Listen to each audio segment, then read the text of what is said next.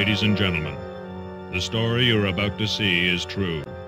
The names have been changed to protect the innocent. This is the city, Cornwall, Ontario. I work here. I carry a badge. The name's Friday. Joe Friday. It's Friday, January 9th, 2004. A blistering cold night in Cornwall. Over 130 people are gathered for the swearing-in ceremony of the new Chief of Police, Daniel C. Parkinson. In a brief speech, he talks about effective leadership, being prepared for a time such as this, meeting with personnel and other key players in the community. He mentions to a reporter that he can better implement some of his crime prevention and reduction ideas as the chief. My sources tell me that the chief started his career in policing in 1973 with the Mississauga Police Department and continued with Peel Regional Police until December 2003. He works in criminal investigations, fraud, and homicide, and is promoted to the rank of Staff Superintendent in charge of Operations Services. Over the next few years, he talks to anyone who will listen about his ideas, holding community consultation meetings, staff meetings, writing newsletters, revamping the police website, attending service club meetings, conducting radio, print, and television interviews. He becomes the honorary chair for many events.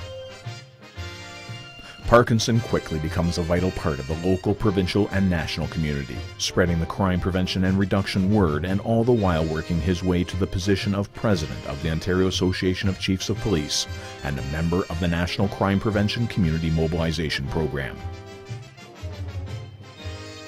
According to Chief Parkinson, when it comes to crime, you need to get to the root of the problem, find out what causes it, and figure out what to do in order to deal with it.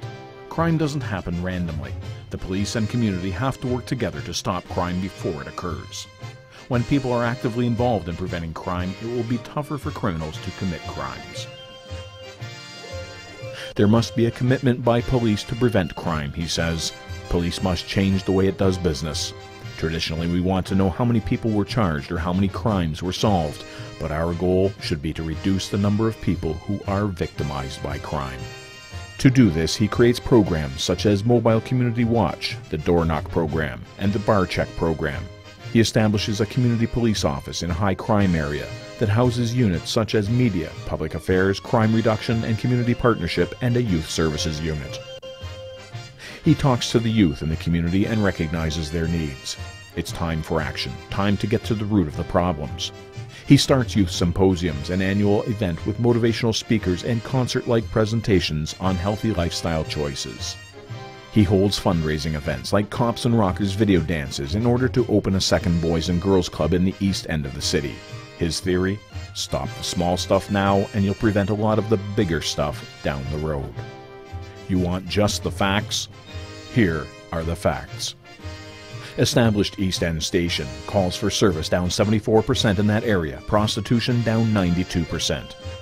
Established Youth Services Unit, referrals down 10%, truancy down 81%. Youth crimes between 2004 and 2009. Drug offenses down 34%, violent crimes down 38%, property crimes down 44%, other youth crime down 16%. Overall, between 2004 and 2009, arrests up 8.6%, break-and-enters down 58%. Between 2003 and 2009, auto theft down 44%. Well, ma'am, all I can tell you is the facts speak for themselves. Chief Daniel C. Parkinson lives, breathes, and knows crime prevention. Thanks for sharing the keys, Chief.